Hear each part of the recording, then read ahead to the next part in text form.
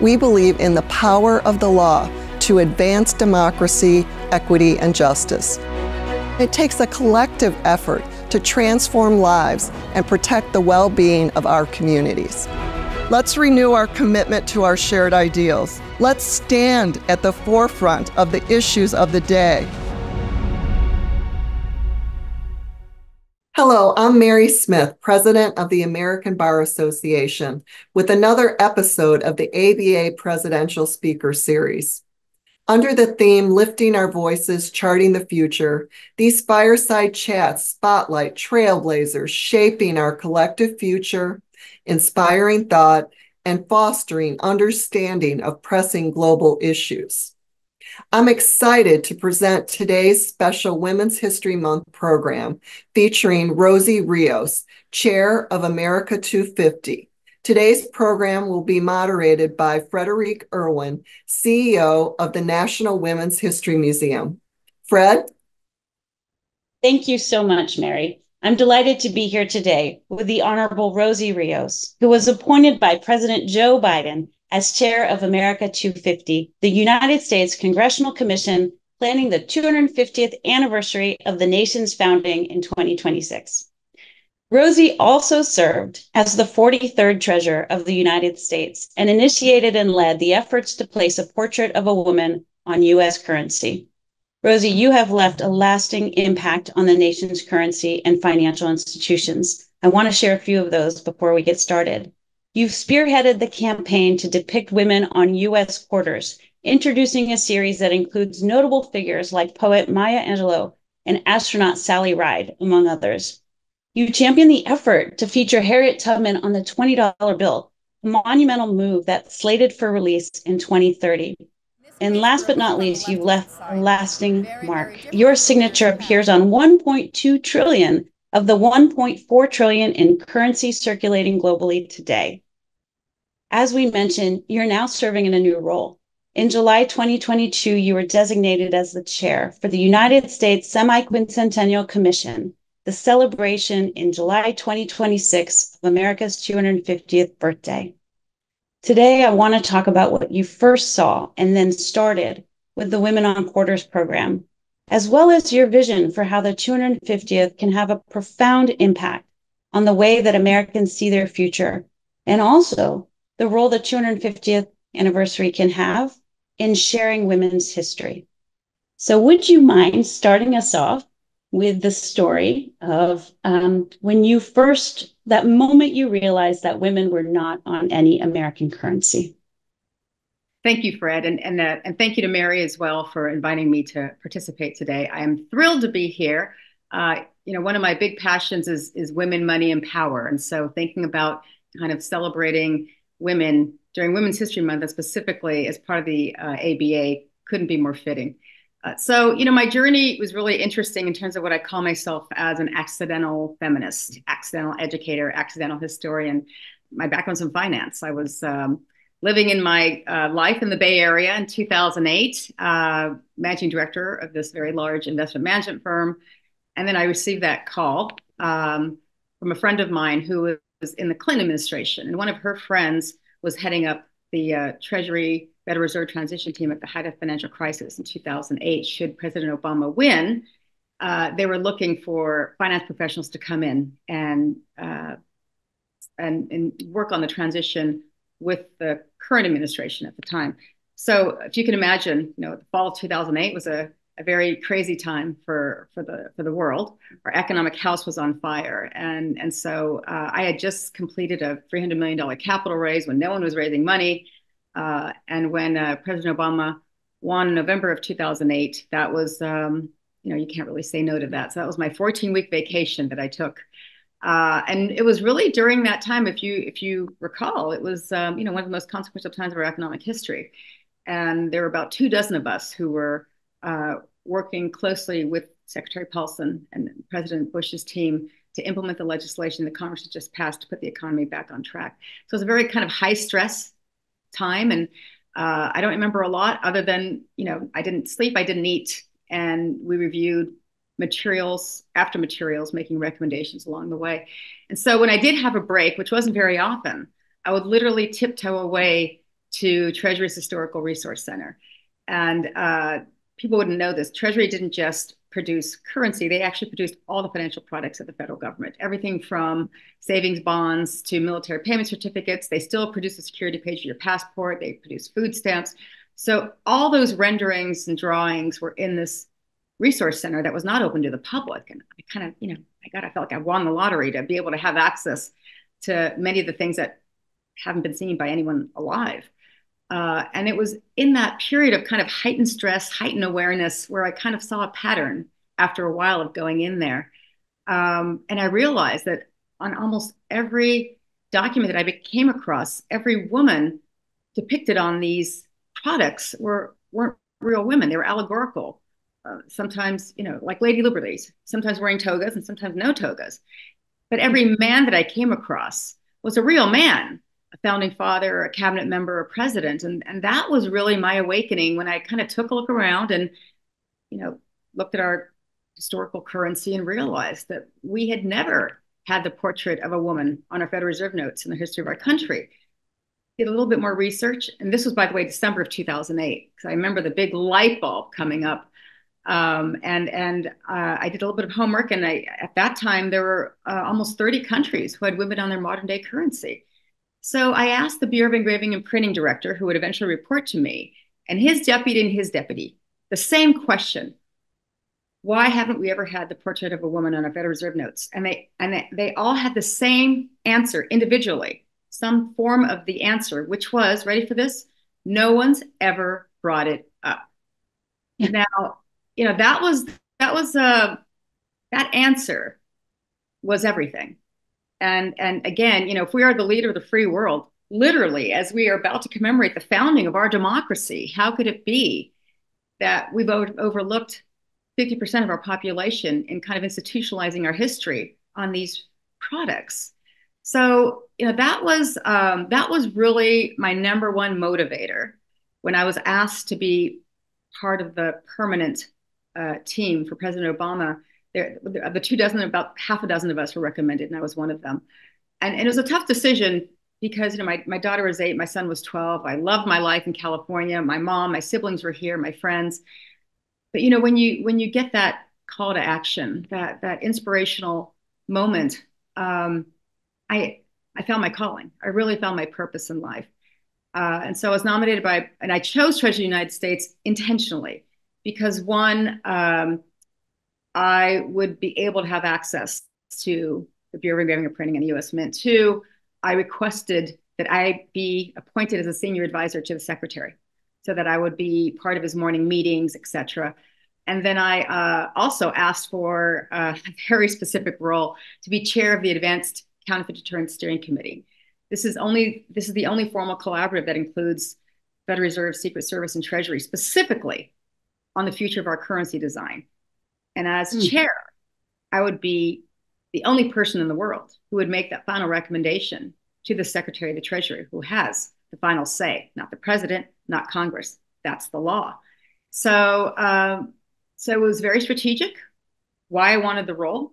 And it was very deliberate to relocate my family from the only life they ever knew to this foreign land of Washington, D.C. to start working on this. And I have no regrets, absolutely none whatsoever. And I am a very, very different person from the time that I had that enlightenment, if you will. I love that. And of course, we're celebrating Women's History Month. So this story, in light of so many American women's history being largely overlooked in our history and of course on our currency, could not be more relevant right now, but just in general. I'm dying to know, once you had that moment, what did you do? What were the next steps? How did you start the process of what today we know as the Women on Quarters program? Yeah, so, I kept it very close hold. I didn't want it to get leaked in the press. I didn't want it to get political. I wanted it to follow the path of how currency design is normally studied and normally kind of recommended and then implemented. So it was a very, very specific process that I went through. And it's the same process I would go through with even analyzing an investment, right? So, case study, precedent, analysis, recommendation implementation. It was a very, very specific process. And I also knew that I had to obviously engage the secretary. And it took a while. The way currency is redesigned, the number one reason is for security purposes, anti-counterfeiting. And so, every denomination has a different set of overt and covert security features based on the denomination. The higher the denomination, the more features it has. But the real underlying kind of interest for me was how to think about this, not about women for the sake of women, but how to think about this as kind of a bigger kind of aha moment for our country. And so every generation of currency has a theme. So, for example, if you've seen the new $100 bill that has the blue security ribbon going down the middle, that was the last denomination of that generation of notes. And by the way, that security ribbon took 14 years to develop. So again, it's a very, very specific and technical process. And so that generation of notes, the theme for that is symbols of freedom. So why is that important? Because when the first note was issued in 2002, the $20 bill was issued in 2002, you'll see that on these denominations, you'll see, for example, the quill of the Declaration of Independence on the $100 bill. You'll see the torch from the Statue of Liberty on the $10 bill. So when it was released in 2002, that was post 9/11. So what better way to remind our country on the values in which it were founded than symbols of freedom? And so again, that was intended to represent what's happening at that moment in time. For me, what I thought was going to be significant was how this theme was going to be selected for this next generation of currency. And so again, it's supposed to represent what that moment in time is happening. And so when you think about, when I came on board at the height of the financial crisis, it was that turned our world upside down. It was also kind of the advent of the mass scale use of social media, right? Some would say, look, we had our first African-American president elected in our country ever. And some would say that was with, this whole new world of Facebook, et cetera. And it wasn't just happening here domestically, right? What was happening in terms of this kind of, social media phenomenon was happening overseas, right? Giving a voice to the voiceless, whether it was the Arab Spring, whether, what was happening in Turkey, this uprising, if you will, was very real.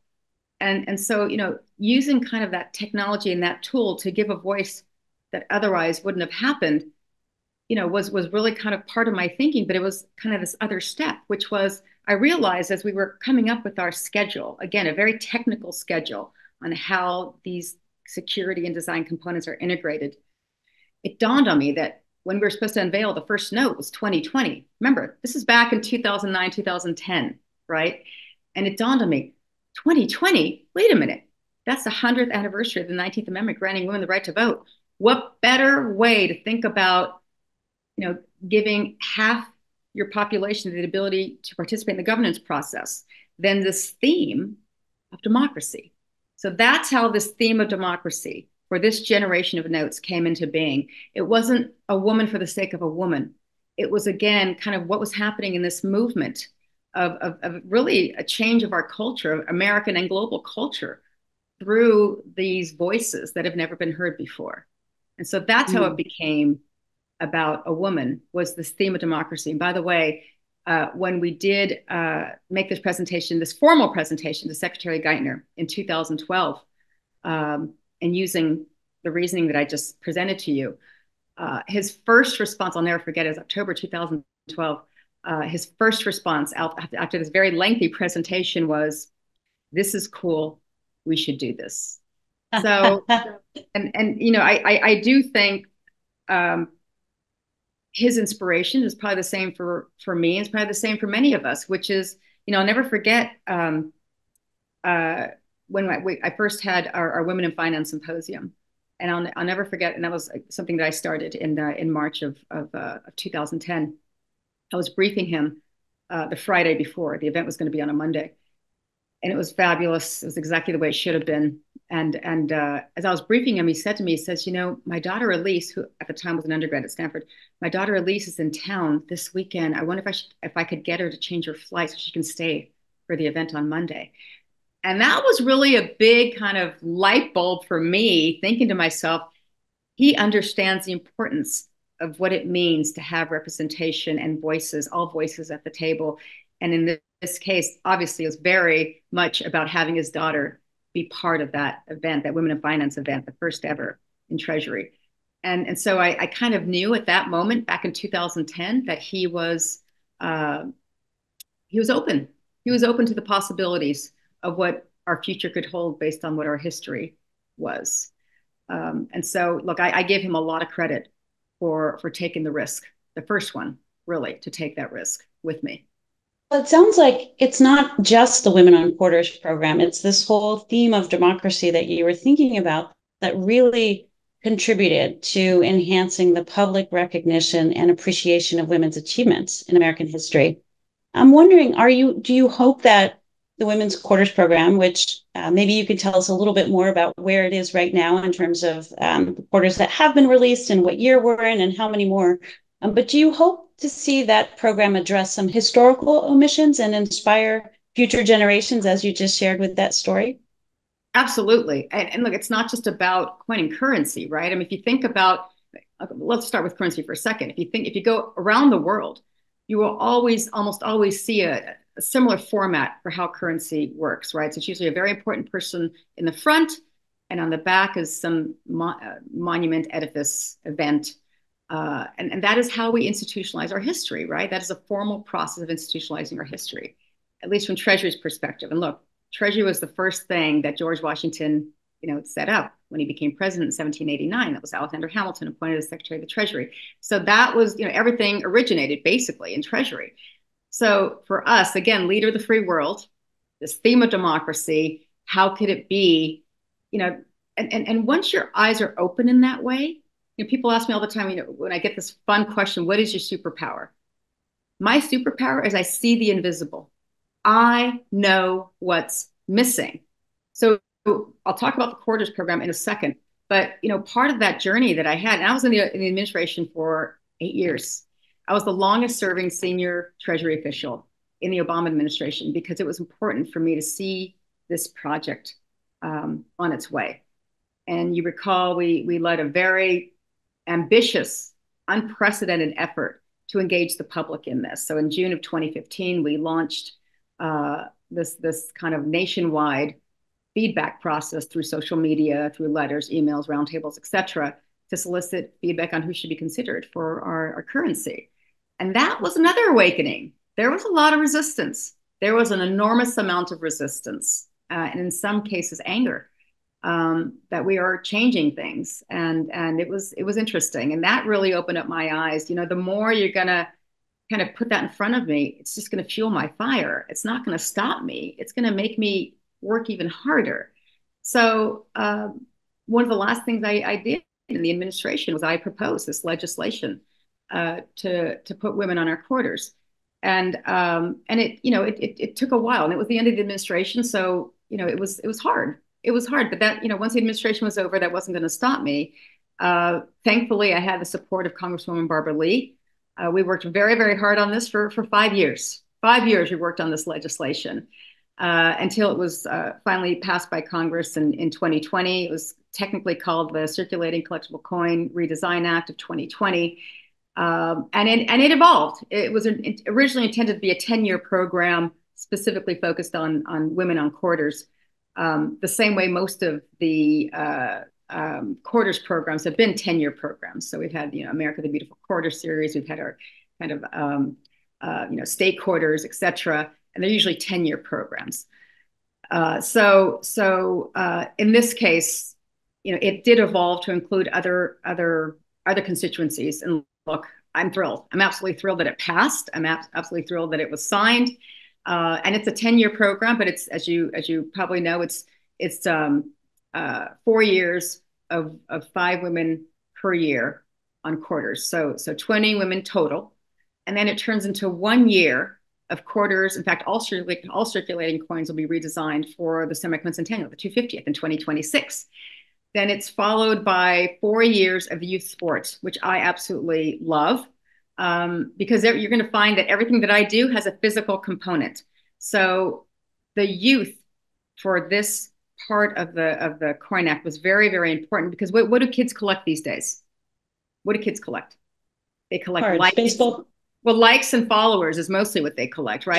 True. In my day, you know, or video hits. I don't know, but in my day, you know, we collected coins, we collected baseball cards, we collected rocks. I collected gum wrappers and made chains out of them.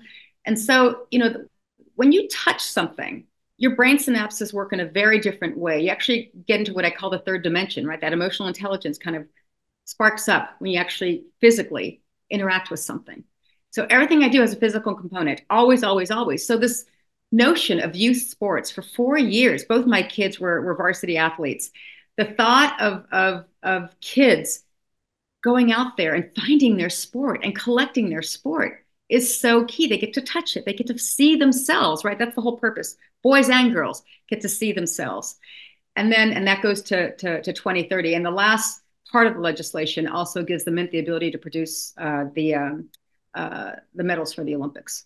So again, it evolved. I was thrilled with the evolution. Again, my whole point was to get this passed and well on its way.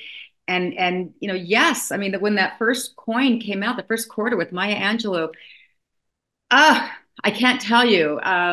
You know, I've shared many private moments with a lot of people who have expressed their disbelief that it took so long.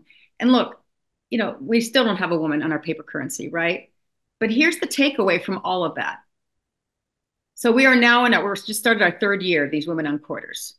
And it's been amazing. And, you know, there's a whole selection process that happens with these congressionally appointed entities. Of course, the National Women's History Museum is part of that, which I couldn't be more grateful to you, Fred, for all your support over the years. You've been amazing.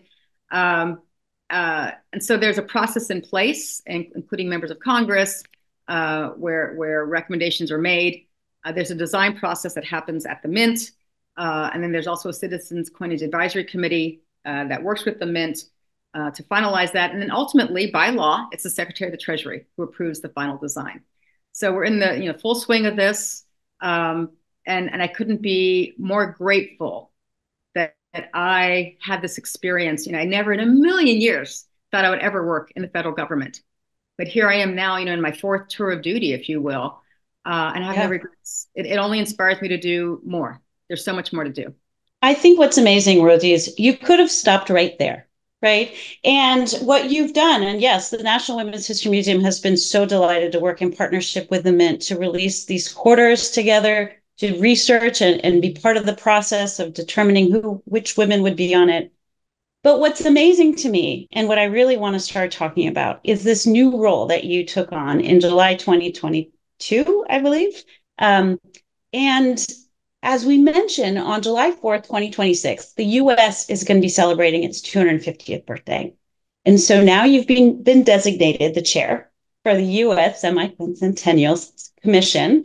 And I want to hear your vision, but maybe what we should do before we do that is watch the video that was produced, because I think that really is such a beautiful video that lays kind of the as you said, like the experience, the storytelling, and then maybe you could share your vision. So let's take a minute and watch the video. After 247 years, you could say, I've seen some things. Building a democracy from scratch, it isn't easy. Or being home to hundreds of millions from everywhere on Earth. Fact is, there have been challenges since the very beginning. Uphill battles, setbacks, and injustices. But you know, Americans, we got grit. We fight for what we need. And what's right. What we want for the next generation. We take care of each other when it gets rough. We inspire each other. Innovate together. together, get the job done, and create so much opportunity. Heck, that's probably why folks have been inspired to come here for so long. And now, we've got a pretty big anniversary coming up, the big 250. So, in honor of that, we're launching America's Invitation, a chance to share your thoughts on our past, the heroes you love, and your dreams for the road ahead. Because your dreams will be our future. Your story is the American story.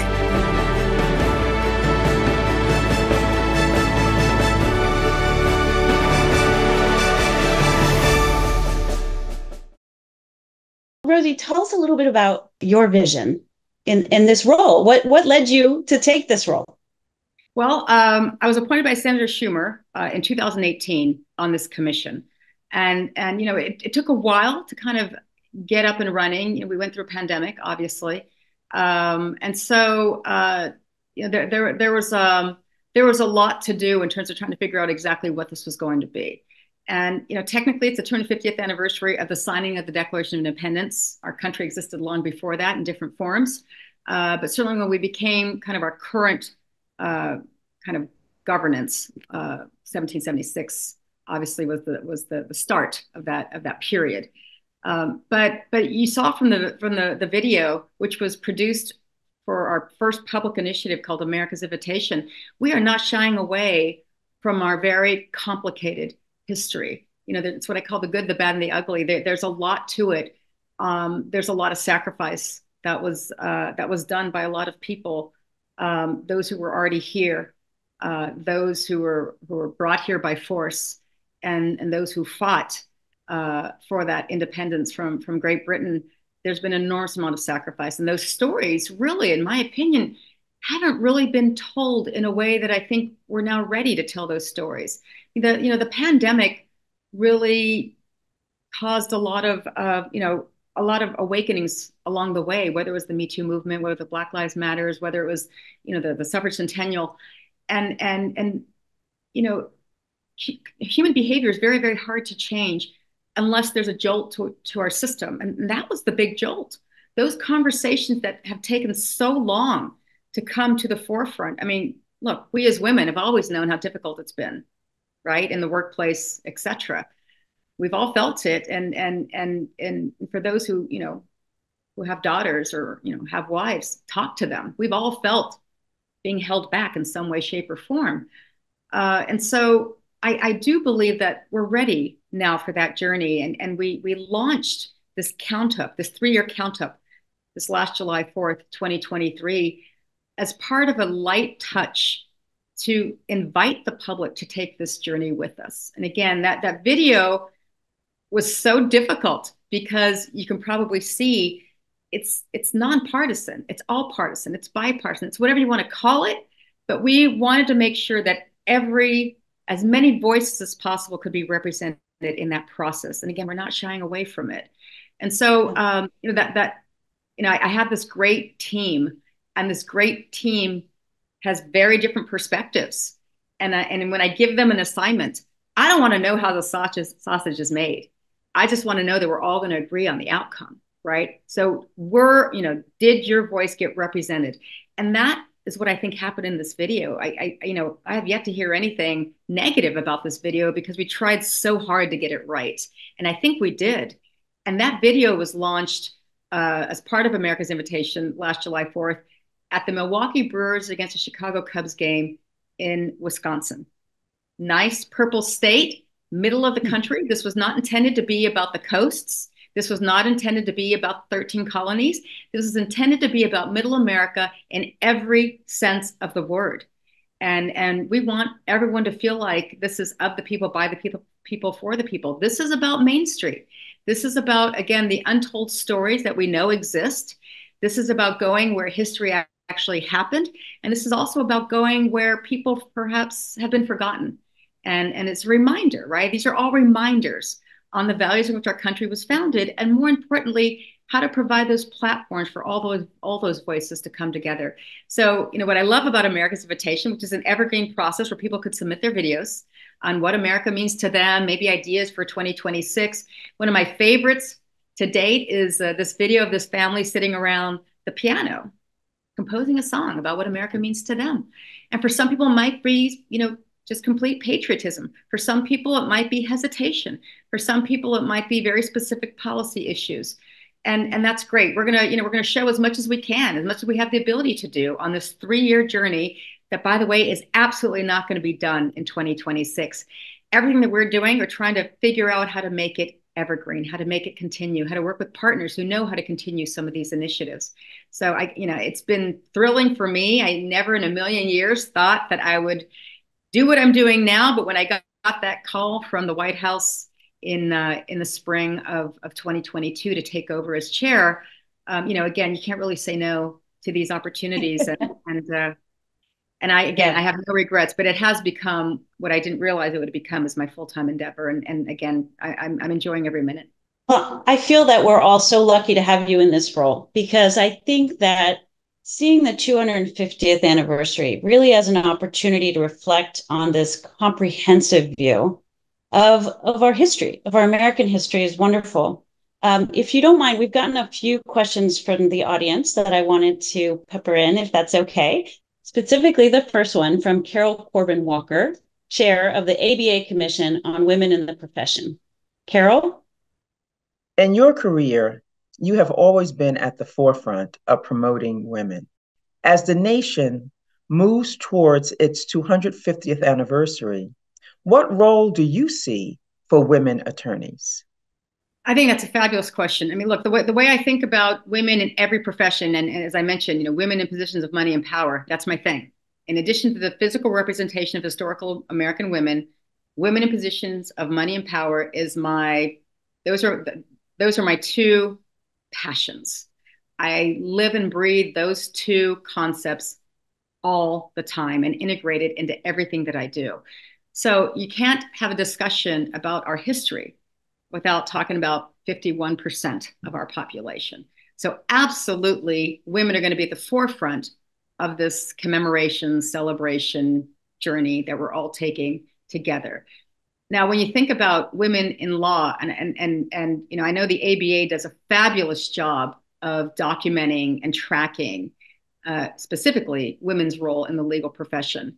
I can guarantee you, I don't know what the exact number is, but I can get, I had tracked this at one point. I haven't seen the latest number, but I can guarantee you that it's at least half lawyers out there are women, at least.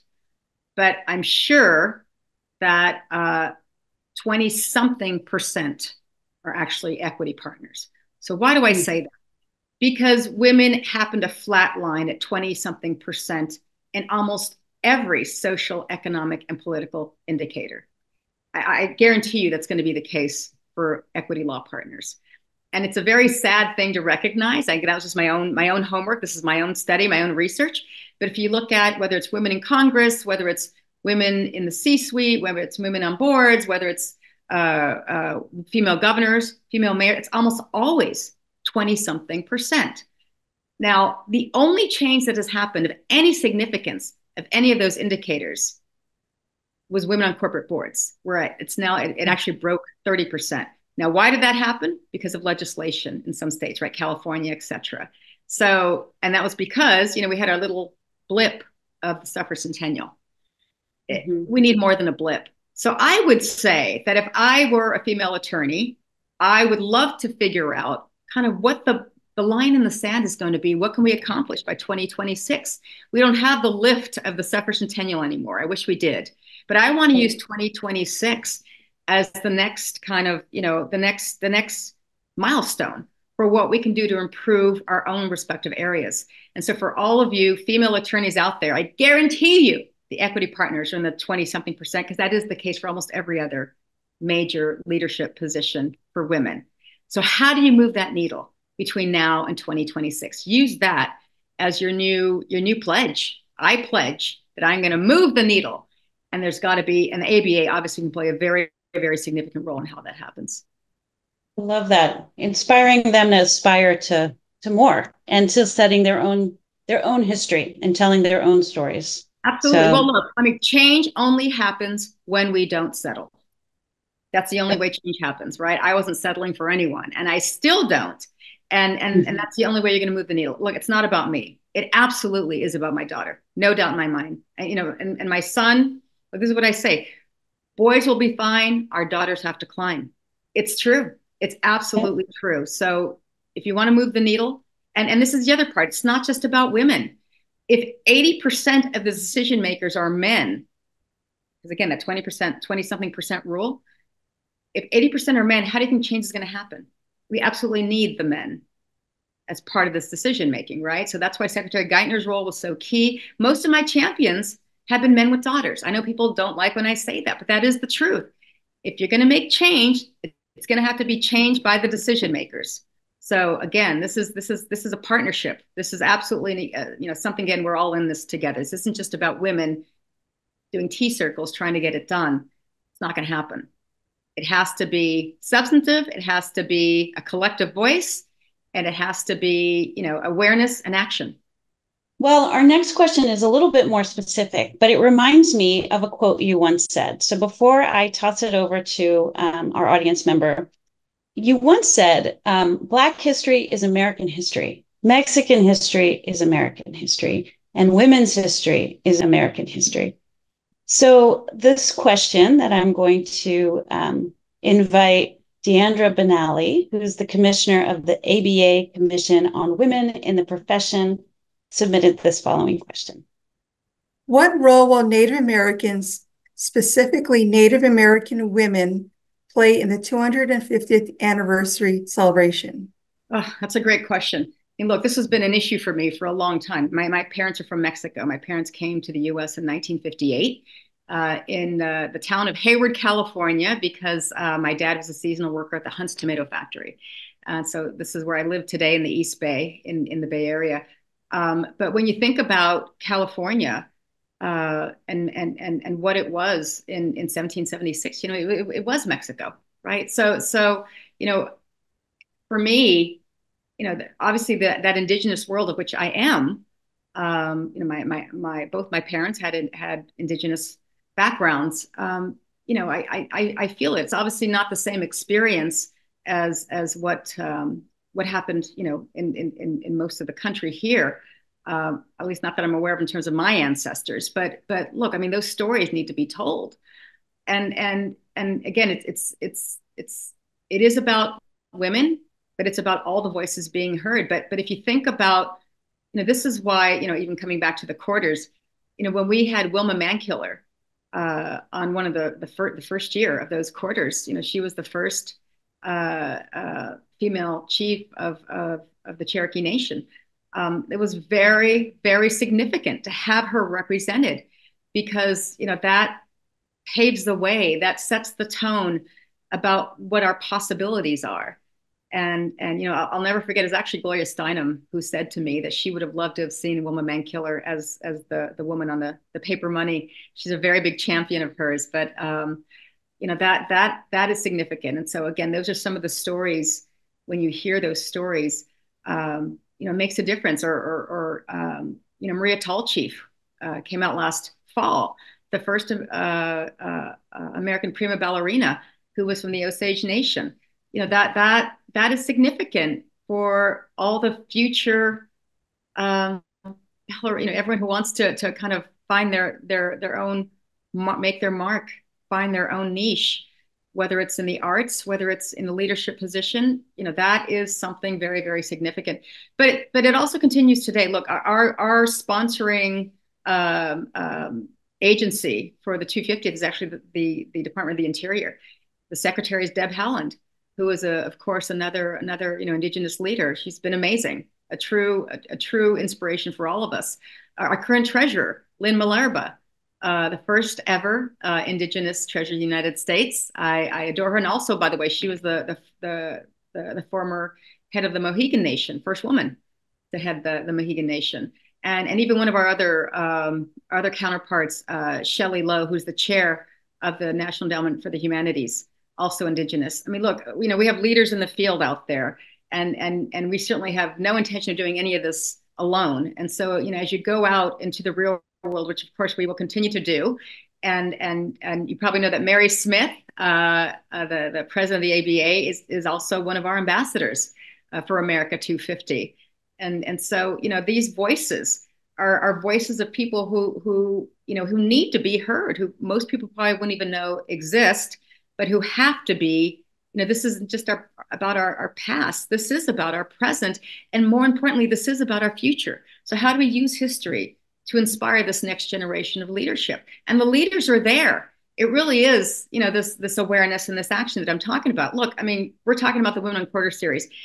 If you look up the Women on Quarters, you're not going to find my name, right? I mean, this is just how history happens, right? He who holds the pen usually makes history, usually writes the history, right? And so part of what I'm trying to do is I'm trying to write history, as in RIGHT, right? You literally have to right the wrongs of the omissions of what's happened in our past, but really highlight those who are making a difference today, right? This kind of recognition and recognizing those who came before us, but connecting those who are in leadership positions today, of which we have many Indigenous leaders. And then again, thinking about that as a way to inspire the future. That is really my mission, my goal for America 250, is to bring all those three pieces, the recognition, connection, and inspiration, to life. I want to hit pause and say that I really appreciate this correlation that you're describing between your vision for an inclusive 250th celebration, inclusive of so many histories, and your vision for the Women on Quarters program. It's really just a beautiful legacy and story that you're building to showcase and make sure that these untold stories are not only read and heard, but more importantly, seen. So thank you for that.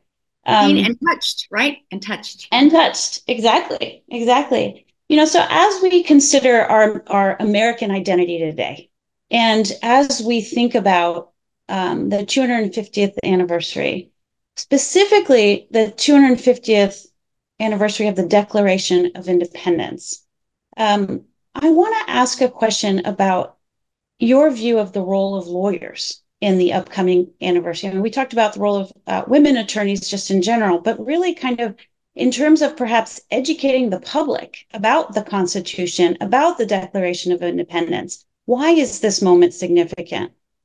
What would you tell all of them, not just women attorneys? Yeah, no, that's a great question. I mean, look, our country was, founded literally by this governance process. And if you think about it, this year, 2024, is the 250th anniversary of the First Continental Congress, right? They couldn't get it right the first time. They had to, get the Second Continental Congress. And a lot of people, it's interesting when you think about our history and what folks, what you're taught in school, but it's amazing what people either don't remember or never learned about the process of how we became this country that we are today in terms of this governance, right? So, again, this it really kicked off. We just commemorated the 250th anniversary of the Boston Tea Party in this last December, and then there's, of course, a series of battles all over, South Carolina, Boston, Philadelphia, of course, New York, parts of the country that had all these major milestones, but the charters of freedom. So, the charters of freedom include the Bill of Rights, the Declaration of Independence, and the Constitution. They all didn't happen at the same time. And that First Continental Congress played a very significant role in teeing up, if you will, how this governance was going to work. If you think about it, we declared independence in 1776, but our Constitution wasn't ratified until 1788. And George Washington became president in 1789. There's a lot of years there. There's a lot of years. It didn't happen overnight. And that kind of, those were legal documents. Those were legal documents that had to be construed and had to be obviously agreed upon and edited. And you have amendments now. And so, that amendment process, that constitutional process is so important. And I think this is the right time, if anything, for lawyers, the legal profession in general, to play a very significant role in reminding us how due process actually works. And what better way to do that than to think about, again, what we had to go through as a country to become the country we are today. And as I think about, for example, even, I've met so many people who've taken the oath of citizenship. Naturalization ceremonies are going to be a big part of what we're doing. In fact, we did that as part of our Boston Tea Party commemoration in December. It was amazing. I actually was the keynote speaker at Faneuil Hall, where 338 people from 77 different countries took the oath of citizenship. That building only holds 700 people. It literally spilled out into the outside of the building, hundreds of family members who were all there wanting to see their family member become a US citizen. And that process, these people had to take a test. And it's amazing how many people cannot pass that test today, on the street. So, look, it is a legal process, and more so now today, especially with the eyes on the Supreme Court, et cetera. I think the legal profession could play a very constructive role in perhaps revisiting how we became a country, the documents and the charters of freedom that have laid the groundwork for that. Again, I don't want this to be done in 2026. We still have a whole other series of 250th anniversaries leading up to the Constitution. So I think this is that opportunity to revisit our history and understand the importance. And look, maybe there'll be more constitutional amendments. Who knows? Maybe the ERA. But but now more than ever. Well, I can remember personally both of my parents going and taking their naturalization test. So I know what you mean. It is an incredibly sacred moment and part of our history, all of us. We're running a little low on time, but before we wrap up, I do want to address one last question, if you don't mind. This one is from Judge James Lockamy, Chief Judge, retired, South Carolina Court of Appeals, and a member of the ABA Board of Governors. Chief Judge? Historically, we see that lawyers were not initially accepted in many American colonies. In fact, some had laws that banned charging anything for legal services. But by the time of the American Revolution, lawyers have become well respected and depended upon by so many as we sought independence from Great Britain. Almost half of the delegates that adopted the Declaration of Independence were lawyers and were key in drafting that document that represents to the world our legal reasons and authority to leave England and take our place as a new nation in the world. Indeed, a decade later, 34 of the 55 delegates were lawyers who adopted the United States Constitution. So it is clear lawyers were crucial in declaring our freedoms and establishing the rule of law in this country. So as we now begin to celebrate and recognize our 250th anniversary of freedom and the rule of law, where are lawyers in the framework of our nation today? In your view, are we essential for the protection of the freedoms that have inspired so many Americans to give that last full measure of devotion in the past and stand watch for us today? A very good question. So the answer is absolutely. So, just look at the numbers. I'm a numbers person. So over half of our presidents to date, so we're on our 45th president, over half of them have been lawyers. In Congress, it's less than half. I think it hovers at 40%, maybe less than 40% for Congress today. They're legislators, right? It's legislation. These are legal documents that need to be drafted. They need to be debated, and then they need to be passed or not passed.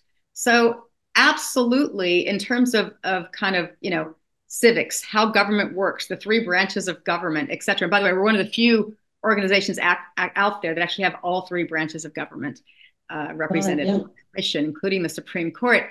Look, and as I mentioned already, the Supreme Court, everyone's eyes are on them today. I mean, who would have thought how relevant so many of the decisions that are being made today, how impactful they are? So absolutely, the rule of law, the process of law, the education of how our government works. You're probably not old enough to remember Schoolhouse Rock. I remember that like it was yesterday. I do. But remember how a bill was made? Remember that? Yes. I'm just a bill on Capitol Hill. Exactly. So maybe, maybe Pixar could do an updated version of that. I don't know. But again, look, we are still a country based on this system of governance and a legal process to become that, the leader of the free world. We still are the leader of the free world. And to retain that, I think it's going to be, something that we all have to be involved in. The three words that drive our programming for America 250 is educate, engage, unite. That education is going to be a big part of it. That is one thing we can do as a congressional commission. We can pass legislation. Maybe it is that we're going to pass legislation that says we think that civics education, social studies should be a priority for this country again, and leave it up to the states to decide how that's going to be implemented. So, there's a lot of strength in numbers here. And look, we got to continue being that collective voice. I see a very, very strong role for the ABA in all of this moving forward. Yeah, I love that. Strength in numbers, alliances. That's how we make things happen. So, Rosie, before we finish, I just want to say, you've been described by so many as a pioneer, a trailblazer, and a visionary. And at the National Women's History Museum, we often say that living history is history. And you really are an example, an incredible example of a woman making history today. And so for all the future women and girls, I just want to say thank you for what you've done and what you're doing and what you will be doing, not just through 2026, but also beyond. So thank you for your time today.